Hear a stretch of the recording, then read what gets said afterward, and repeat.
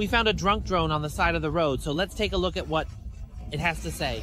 Up front, it has a 3-axis gimbal for stabilization. The lens can be adjusted up and down. The 1-inch sensor, the dual camera lens, the fisheye obstacle avoidance with laser obstacle avoidance wide roll.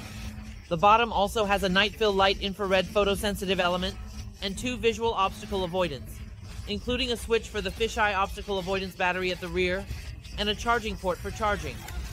An installation position for the 4G module. Let's put it on a flat place. Before taking off, we need to find a flat area to prevent the drone from hitting the propellers during takeoff, which would make it hard to get off the ground. Once we set it up, we can take out the remote control. Let's unlock our drone. All right, let's move a little bit to reposition and unlock it again. Last time, we talked about the flight altitude of our drone. Let's take a look at the real-time video transmission from the 3-axis mechanical gimbal. They rotate the drone around. The camera has the function of adjusting the circle up and down. To support higher rotation resolution at Shanghai, we will give you funds to go to Angela and send them to Taylor Street out 321, and you can go directly to Hardin can fly 2,000 meters away and 500 meters high. One battery can last up to 45 minutes and support zoom functionality with a maximum of 9 times zoom. Today, we're going to test the drone's return to home function to see how accurate it is.